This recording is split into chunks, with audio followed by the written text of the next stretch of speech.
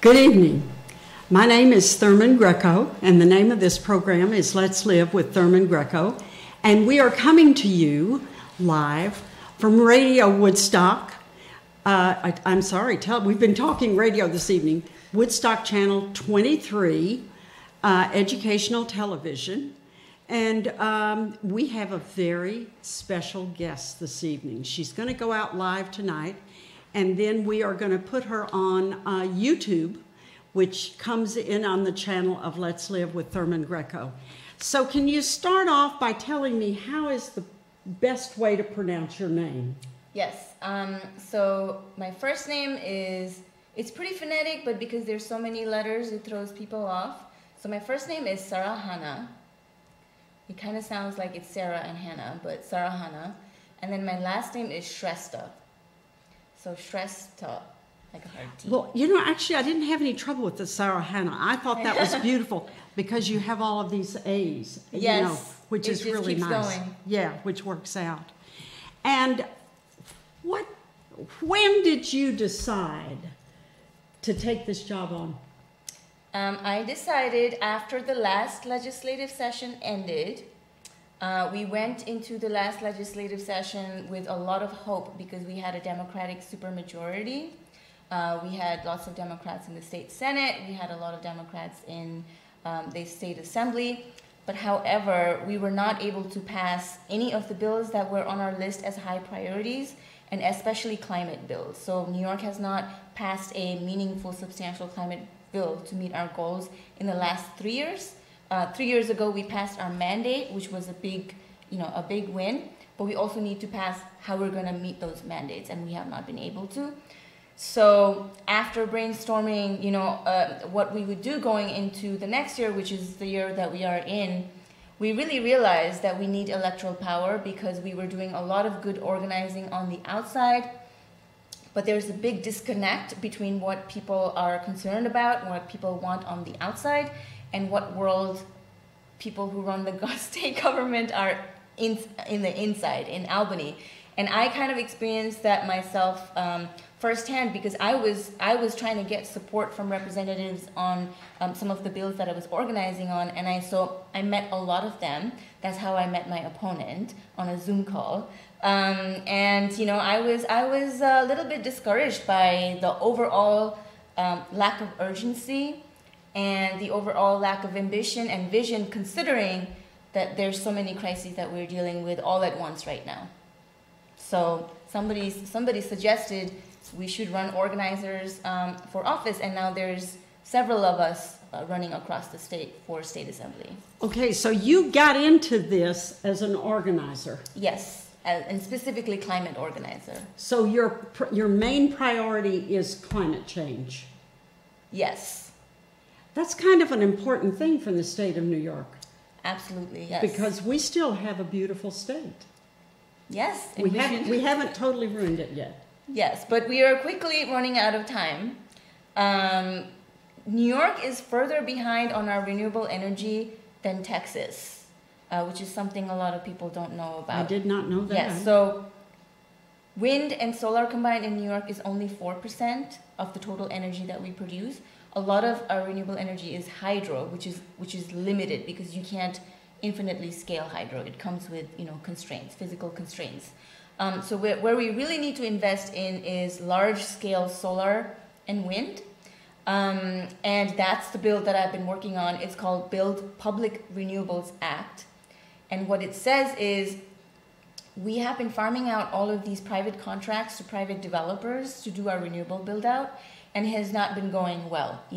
Private companies need to make profits no matter what they do.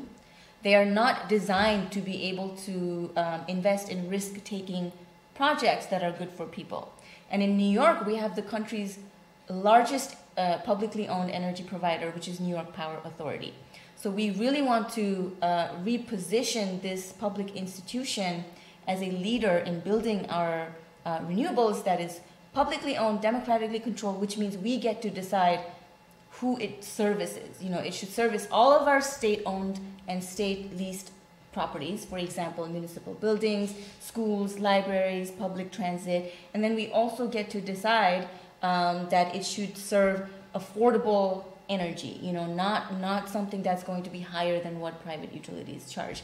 And we have a state law right now that effectively bans New York Power Authority from making new energy.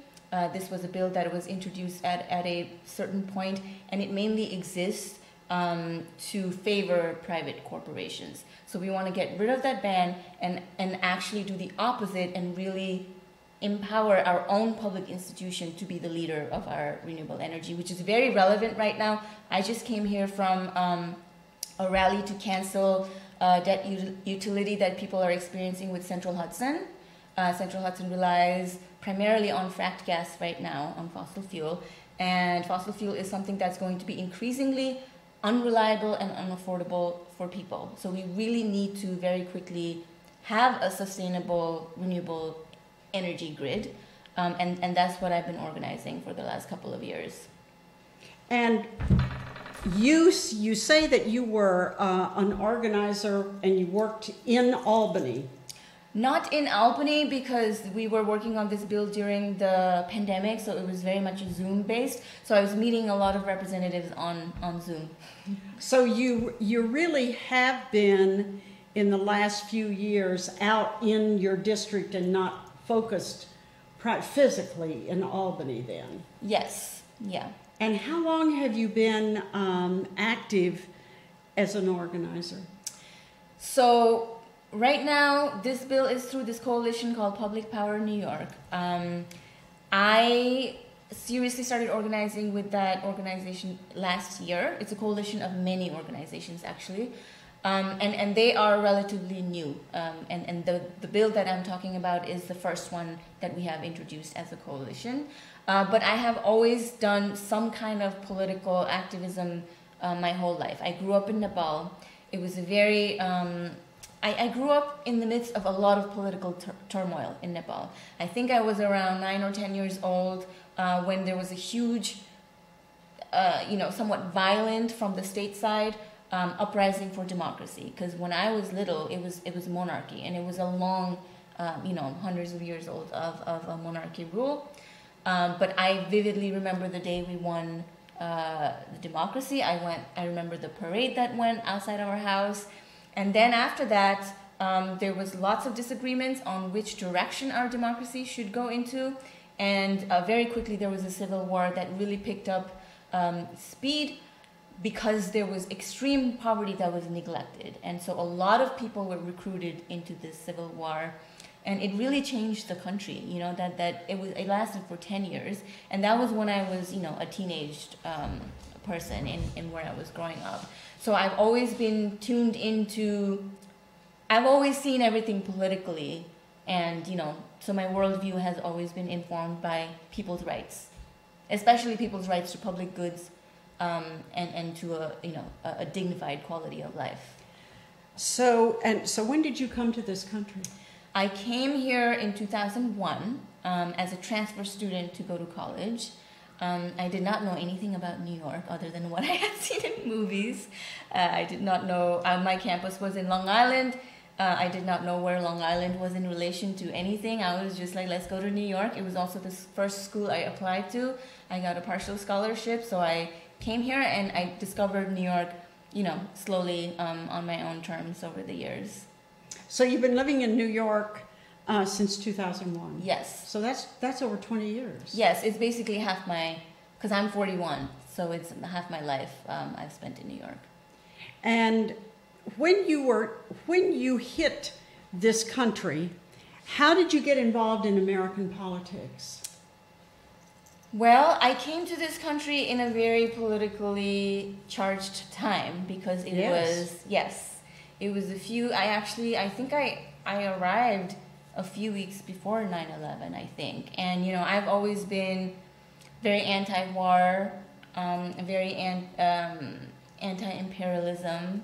So I got tapped into it right away because, there were a lot of chatter on campus, for example, where people were saying very uninformed things about wars, uninformed things about other countries.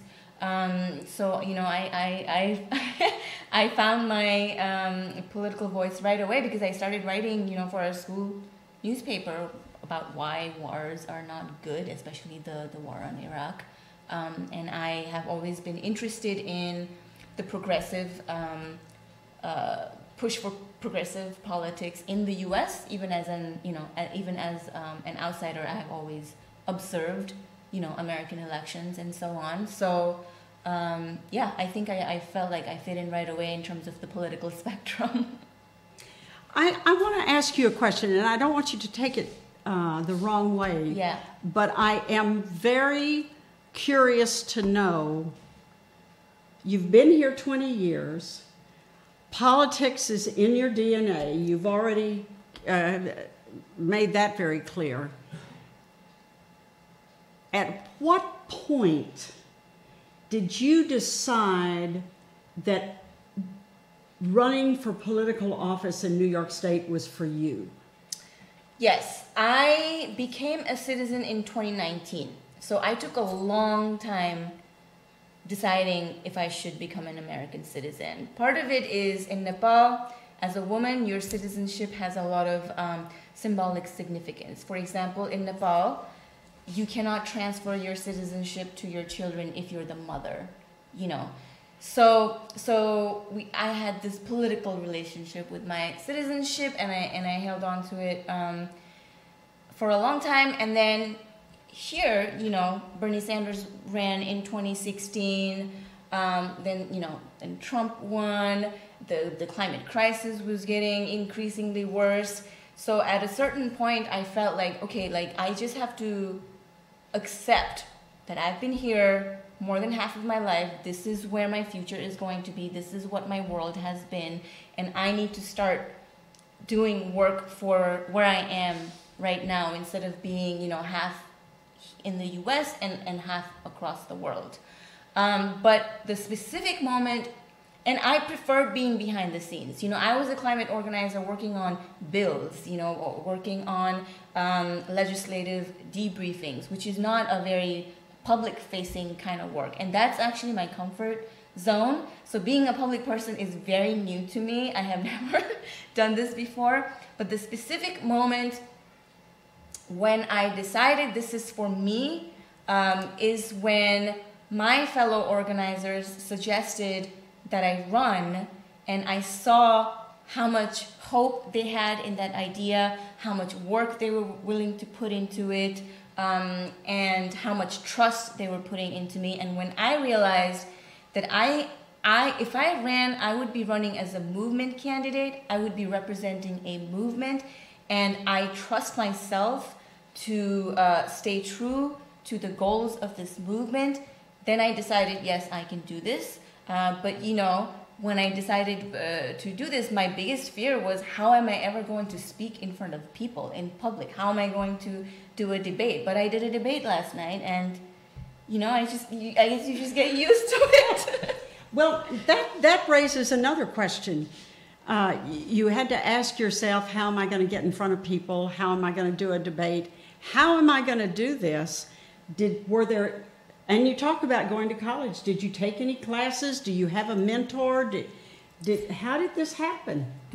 So I organize with Mid-Hudson Valley DSA, which is a chapter of Democratic Socialists of America. It's a national organization. It's not a party.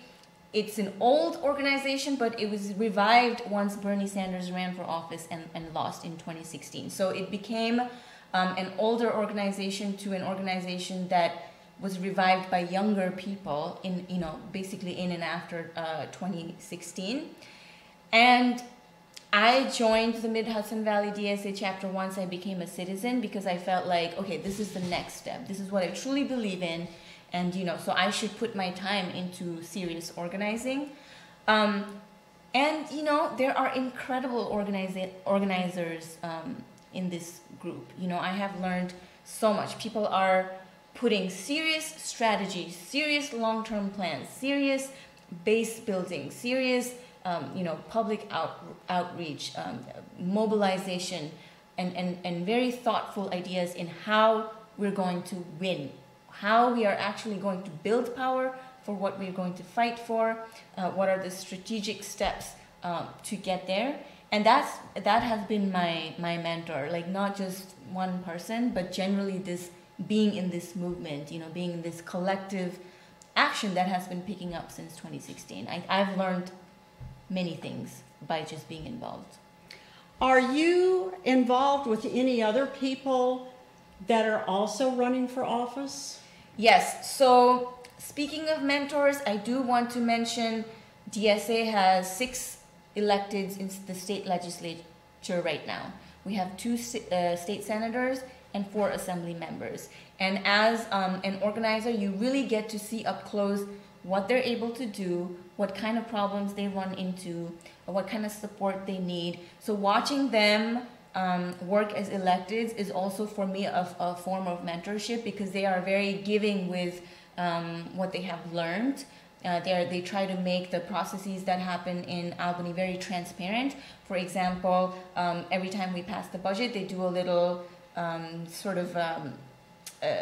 a panel on how it works, what happened, what did we win, what did we lose, and why. So that to me has been a direct form of education. Oh, that's very important. Yes, and all 6 of them have endorsed me and are supporting me and have given me a lot of guidance. So that is very valuable, because they are also organizers in office, and that's what I'm trying to be. We have a joint goal. So to already have 6 people in Albany is very helpful. And now I'm running as a candidate on 2 slates. One is a slate called Green New York, which is just DSA candidates. There's a handful of us. A few of us are running for state senate, and the rest of us for state assembly. And I'm also running on the Working Families Party assembly slate, which is called We Can't Wait, and that has 9 candidates. So I am not running in vacuum. I am running to really represent the push that has been happening to really put our state on the right path, and really not just our state, but I think that New York is in a position to really change the course of our politics nationally. I feel like we have the resources and the people where I feel like we have a responsibility and duty to create a model government, and that's our ultimate goal, is to really redefine what a government should be, especially at the state level. And we feel very optimistic that if we can prove and make it work in New York, that we can have a rippling effect in the country, and hopefully move away from neoliberalism altogether. As you work toward this goal, and listening to you, I get the feeling that you are committed for the long haul. This is your career. Yeah, I am committed for the long haul, whether or not it means being in office. If I lose, this is not a project that I'm dropping. If I lose, I'll probably want to hop back on an issue-based campaign. Like Public Power was the one that I was really, putting a lot of time into. But either way, if I win or lose, I think the things that I'm planning on really putting, give new energy to is going to be the same. As an elected, I would be able to do a few things that I can't from the outside. I really think this office can be used to give, to uplift the movements that happen outside, especially for climate, and to also unite this sort of community organizing that's happening around different issues, and give it voice in Albany, because there is a disconnect, and especially in this district. I've personally knocked over 1,500 doors. Our team of volunteers has knocked over 14,000 doors, and it is so refreshing to talk to people and hear what they say, because we all agree on what we think is not working and what we think needs to happen. So to be able to give voice to that as an elected, I think would create a lot of space for what we can do in New York. I'm a transplant. I moved to New York State in my 60s. Mm-hmm. My husband and I made the decision that this is where we wanted to retire, and I think that New York State is such a beautiful place. Yes. And offers so many opportunities, and I don't want to be disappointed. Yeah. And climate is so important, and here we have this beautiful state. Yes. that we need to think of all the things that we need to do to make sure that we do not let this state down. Yeah. Yes. We have an obligation to this state. This isn't one of the, this is an important state. Yes, and it has an important role to play in global politics. Yes. And so I am, when you talked about how you were following with Bernie Sanders, I thought that was really nice. How important is that to your win? Which is? Being a Democratic... Oh, the Democratic Socialists of America? Yeah. I mean, I would not be able to run for office if it was not for the people from those organizations that are putting so much of unpaid labor of love basically into this campaign. People are, my team members are putting in a whole job worth of time into this in addition to their actual job. This is a passion-driven project, and I just happen to be the face of it, but really this campaign is a lot of people, and I would not be able to run without them. It would be impossible. The amount of work that we are putting in right now on a daily basis to get volunteers out, to knock doors, to raise money, because we're also not taking corporate money, and to speak about our policies, to put out our messaging. It's an incredible amount of work. There's no way I would be able to do it alone. So I would say it's 100%. My victory is 100% dependent on being able to work with movements. You just said something that was very important, and of course it's true, and it's been true for a while, but a lot of people don't know it. Is you don't take any money from any business. Yeah. So that definitely shifts your fundraising activities. Yes. What are you doing? Everything we can think of that does not involve taking money from corporations. We write lots of emails. We spend a lot of time writing emails, reminding people that this race is not about me. It's about what they can win, what's on the line, right? And people have been very giving. We have sold T-shirts. My partner here is wearing one. We sold a lot of T-shirts and sweatshirts. We call everybody we know in our life. Some of our volunteers have called everybody they have ever dated to ask for $20 here and there. So you got to try everything. But the good news is people are so eager for change anywhere. I think people feel a united sense of anxiety and frustration that when you ask people for money, they are willing to give. It's not a lot, but nobody has yelled at us for asking for money. People feel like it's their privilege to be able to give to this campaign. But we try everything possible. Well, if someone is new to this, based on this program, and this program will go out onto Zoom, so it's going to go out, planetary. Yeah. How can they send you money? Yes. So if you go to our website, which is sarahana4assembly.com, there's a friendly button there that says donate.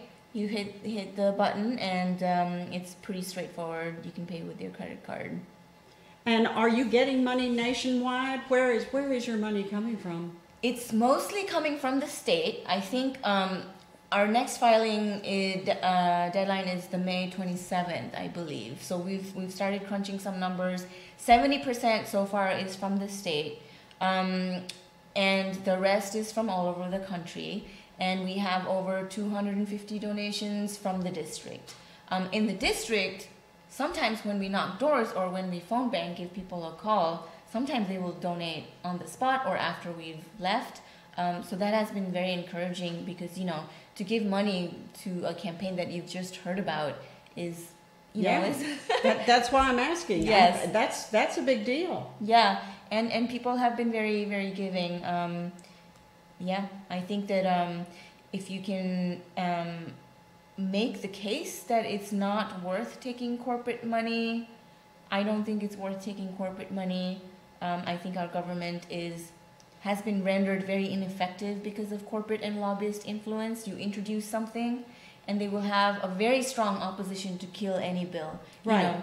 the rally that I just came from, we were talking about this bill called All Electric Buildings Act, and what it says is for any new building construction starting 2024, we don't have an infrastructure in those buildings for gas, for fossil fuel, basically. Oh, that's wonderful. I love the sound of that. Yes, it's a very popular bill. It's a very popular bill, but there's a lot of opposition in it from within the state legislature and also from private energy companies who have,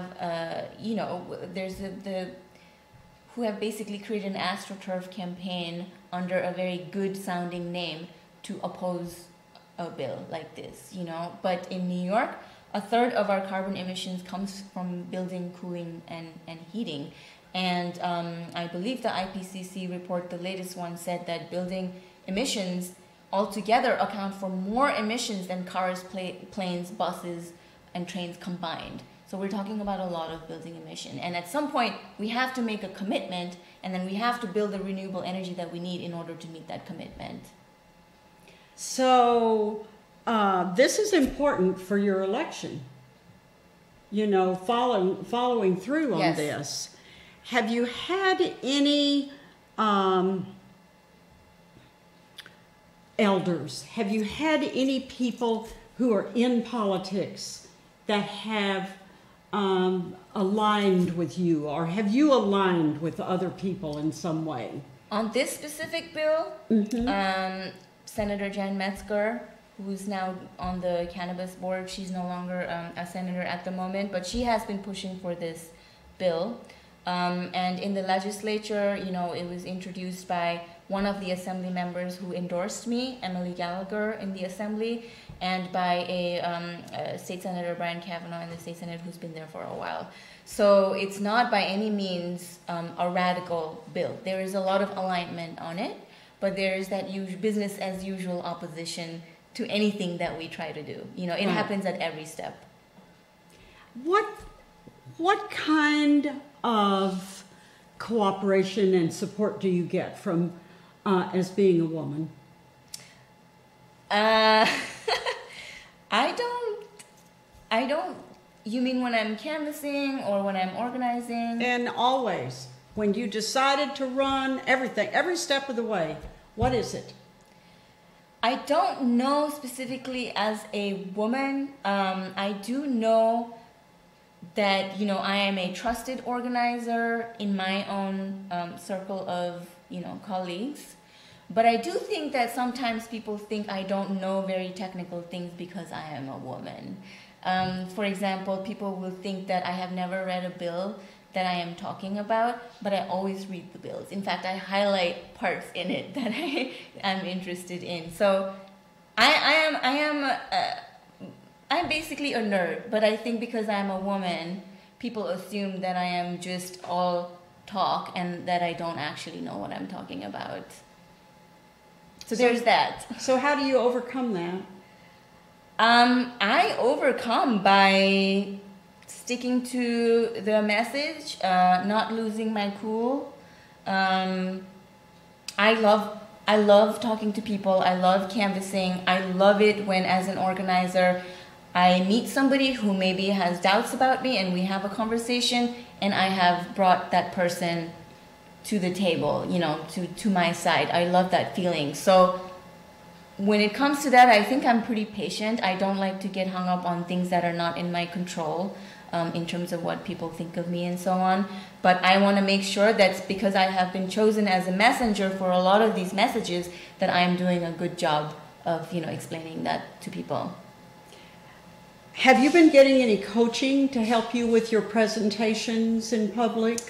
Yes, all the time. Yes. I was saying previously that I'm not a big public speaker, and every time I have spoken since then, I have gotten lots of feedback, sometimes uninvited, but but there are a lot of people giving me feedback that has helped me discover my own strength as a speaker. I think I have realized when I'm effective and what I could work on more. So yeah, in terms of feedback, there's lots of feedback and help. I'm wondering, in terms of giving speeches, who writes your speeches? I do. Yes, I am very particular about the way I want to say things, the language I want to use. Of course, now that I have become a lot busier running this campaign, going door to door, I have help from our comms team that are very great at writing these emails that I was talking about, where they raise a ton of money just by writing emails. And they are always available to assist me, and they're also the ones, who give me feedback, who sometimes listen to me and tell me what was good in it, what we should reuse. So I have help like that. But when it's things that are, that I am saying, it's usually straight from me.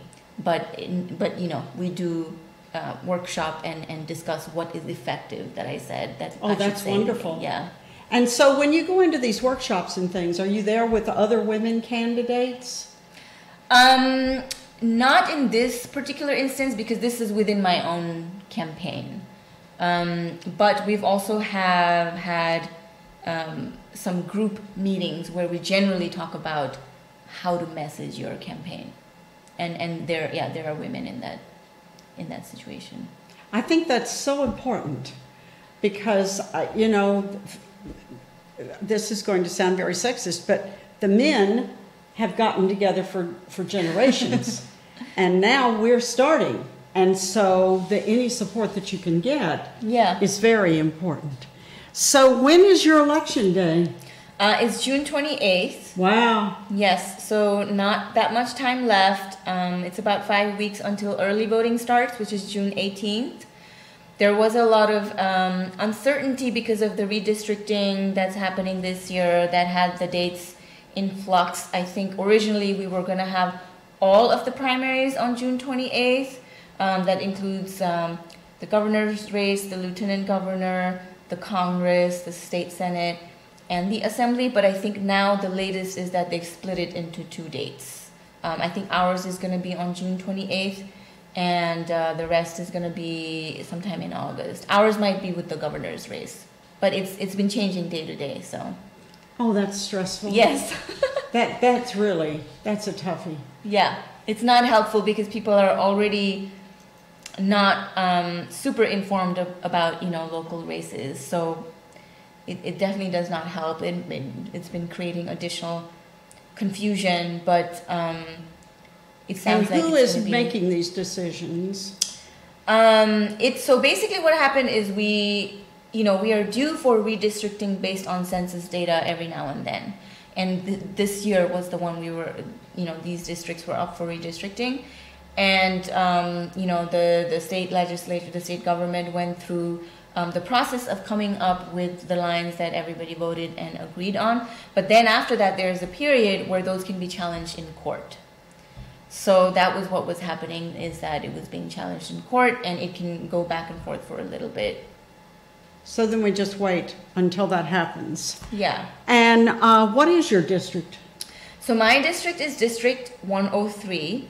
That includes Kingston, Woodstock, Saugerties, Olive, New Paltz, Gardner, Red Hook, Rhinebeck, Esopus, Rosendale, Marbletown, Hurley. So it's a pretty big district. In town of Ulster, it has a total of 14 towns. And you're doing this by yourself? The door knocking and stuff? Yeah. Yes. Well, we have a team of people who go out every day, but yes, it's difficult. But the doors do add up. Yes, they do. Yeah. They really do. And and it's not the terrain is difficult too. For example, some of the driveways in places like Woodstock, Saugerties, Gardner, it's challenging. But when we do show up at the door, in places like that, people are usually very glad to see a human. Yes. Have an opportunity to talk. Yeah. So have you made it through half of your district yet? We have made it through the first pass. We have made it through more than half. Oh wow. Yeah, we have made it through more than half. What campaigns typically do if it's a campaign that is very reliant on door knocking, you typically have to make multiple passes to catch people who have not made up their mind or to catch people who are not home. So, we've collected all of our supporters. We're finishing a lot of our first passes, and we hope that in the next 5 weeks, in many places, we can make second passes, third passes. In Woodstock, actually, we've been able to start our second pass. That's wonderful. Yeah. Well, I know that I was in the Woodstock Democratic Committee for a while, and I had the downtown district, and I loved it. And then I had out in the Bearsville Flats, and I love going out there because the people are. But then there are other areas where you drive, and then you go on a driveway, and then you. So it is a challenge, but it's extremely important. And we just have a little Honda Fit, and it did break down once because we were canvassing too much. In Rosendale, we hit a rough road at one point, and a part fell out of the car. Oh my goodness! But I think we're getting the hang. We're getting better at it. So, but I hope our car will stick it through.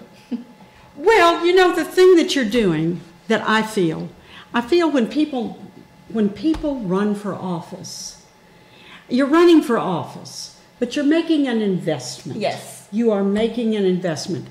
Because truly, whether you win or not, what you do with this campaign is what is important. Yes.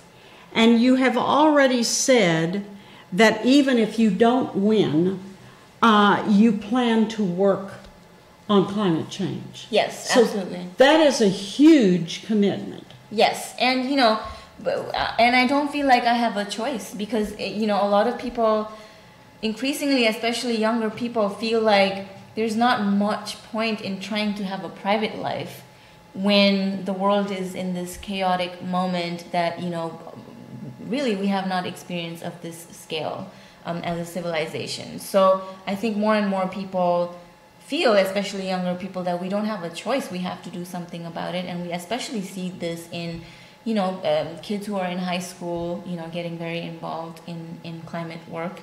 But yeah, I think that there's no getting out of it. That is encouraging to you then. As you go around, if you meet young people, you meet middle-aged people, you meet older people, and they are supporting you in what you're doing.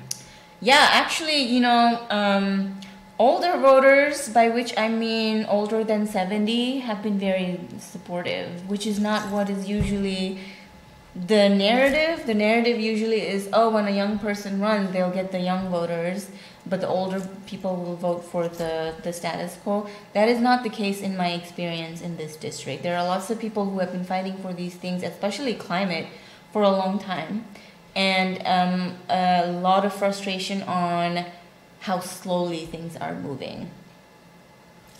Well, I have been working for climate change since 1960. Yeah. Which is a long time ago. Yeah.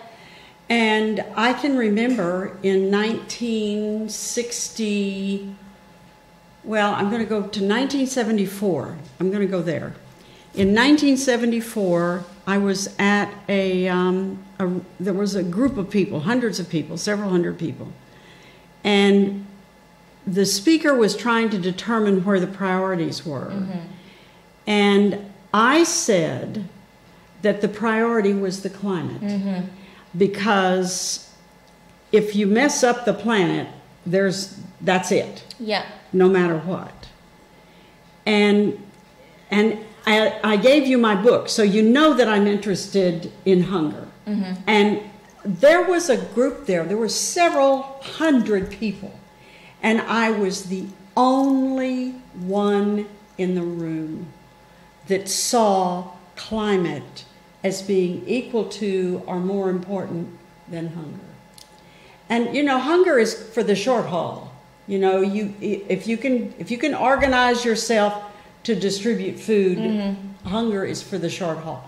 Climate, when it's over, it's over. Yeah. And so that's been a struggle. Yeah. And I think Has anybody talked to you about solar? Yes, lots of people. About solar, you said? Yeah, lots of people have talked to me about solar. What are they saying? Well, I think that first of all, you mentioned being involved since the 60s and 74.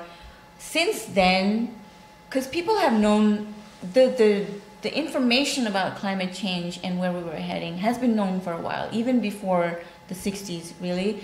But there has been a huge misinformation campaign by energy companies, right? By fossil fuel companies.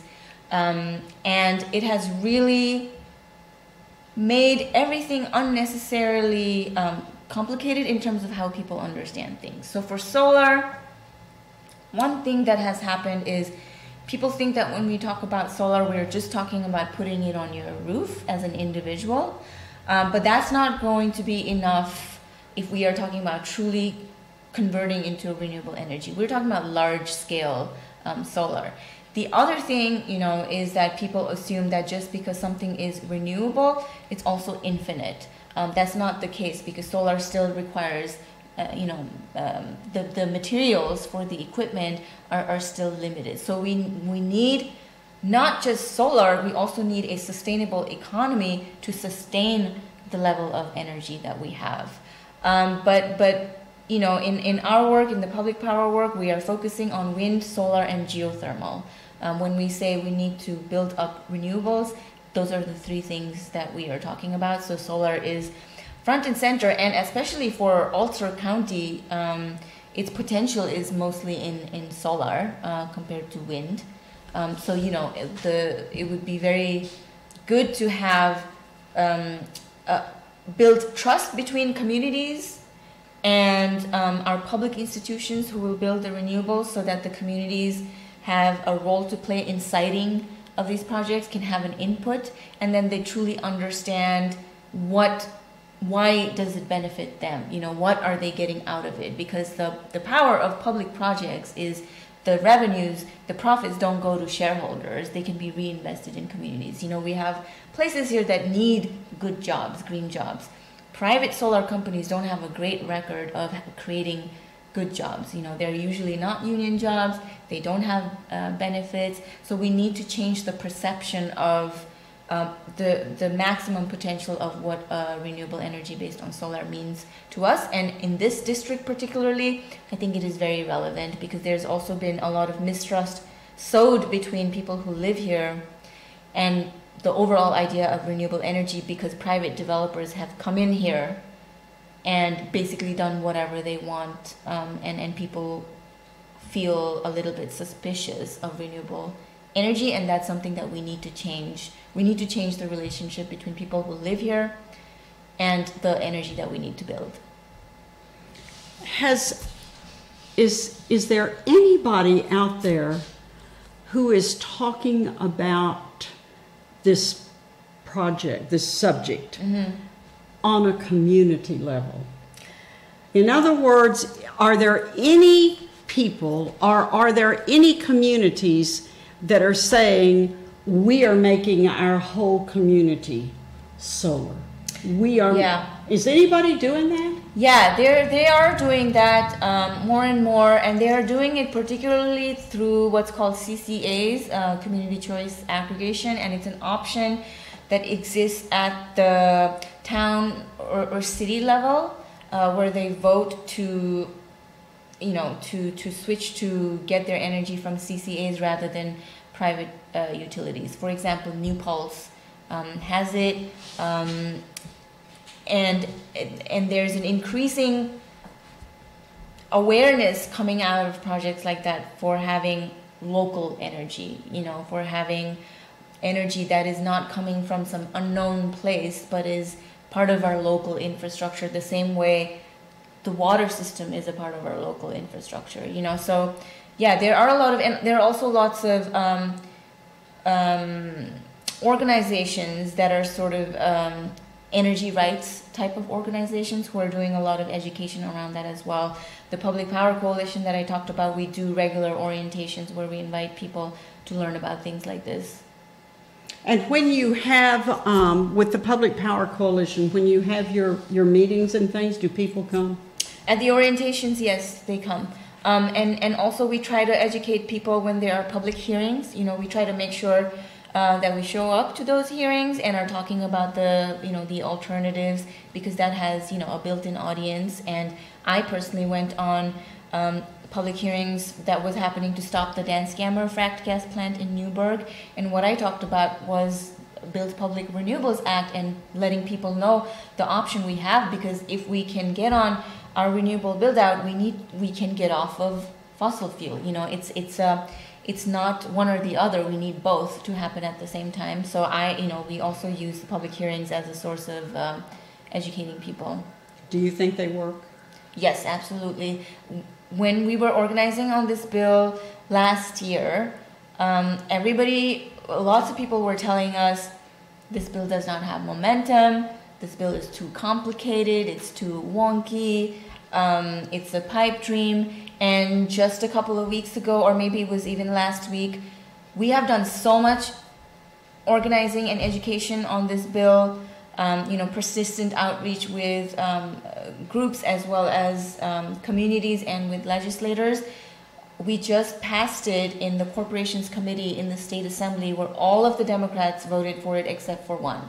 And that is a huge achievement, because other bills that have existed even before this bill, are still stuck. So there is some success. Yeah. When you imagine yourself, I'm not going to say imagine, but when you focus yourself inward, and you see yourself in the assembly, yeah, what do you see yourself doing? The thing that really excites me, other than being able to fight for things in the legislature, is to be able to do things as an elected with the people who are in the district. There's so many things that you can do, show up for, help amplify. This is a position that can really be used to take strong positions on things that your communities are fighting for and give it the platform that it deserves. That's the thing that really excites me. Like I said, I just came from a rally in Kingston, and as an elected, I would have so much fun participating in those kind of efforts and really bringing it to my colleagues in Albany and representing that voice. That is what really excites me. But of course, the thing that you really have to do is, lots of persistent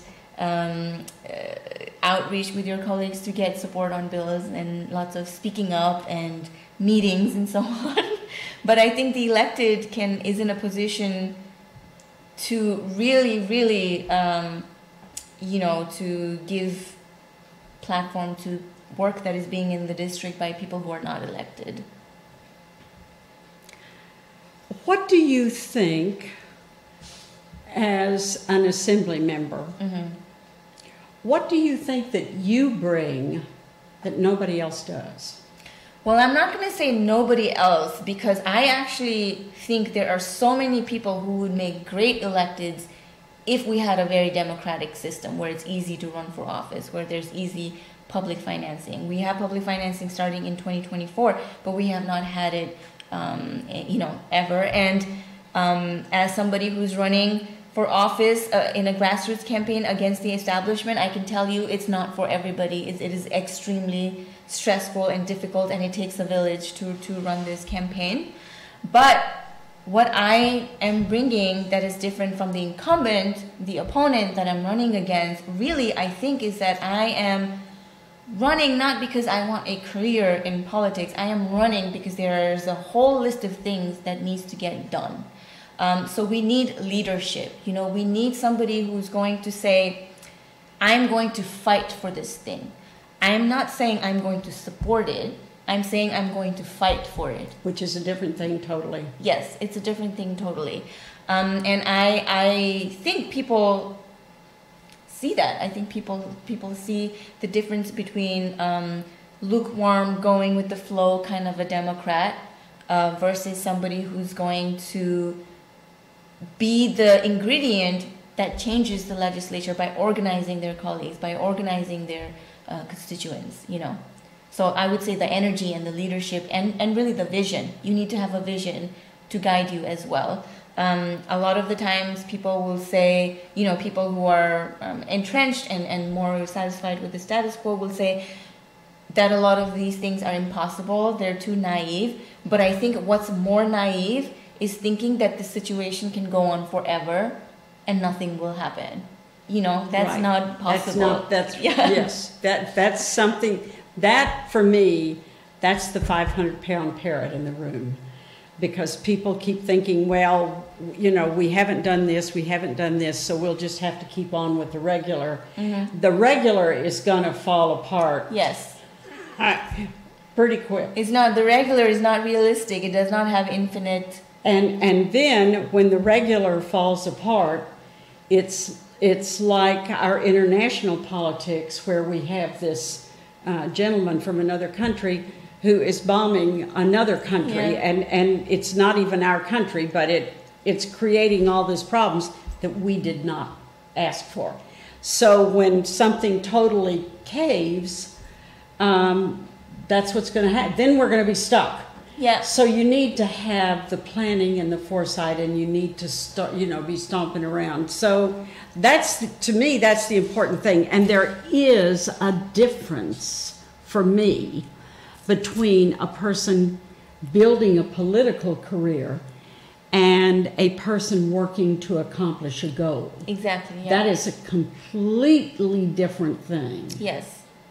And I see elected officials all the time who are politicians. Yes. And that's not what you come across as. No, I think that, not interested in that. Well, you know, it's there. I mean, and this is how we did it in the old way. You know, in the old way, that's what we did. You grew up, and somebody said, you know, get a degree in law or get a degree in political thought, or you know, do that, and then go into politics. Or you get a degree in law, and then you didn't like being a lawyer, so you decide to go into politics. Mm-hmm. I don't see a political office as being primarily political if you don't want it to be. Mm-hmm.